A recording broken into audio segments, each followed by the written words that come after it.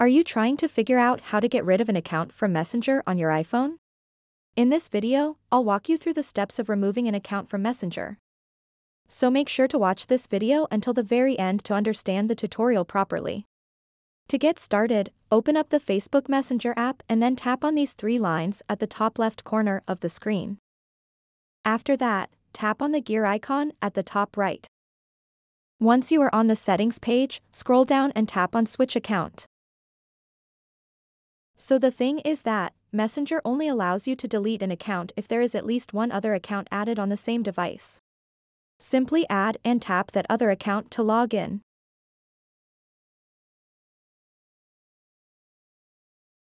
After that, tap on these three lines at the top left corner of the screen. And then tap the gear icon at the top right.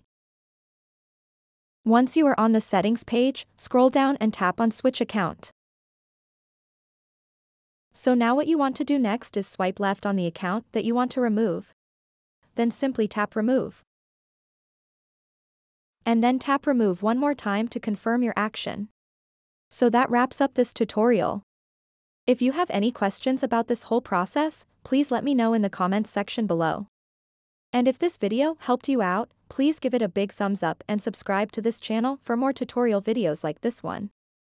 Thank you so much for watching and have a good day.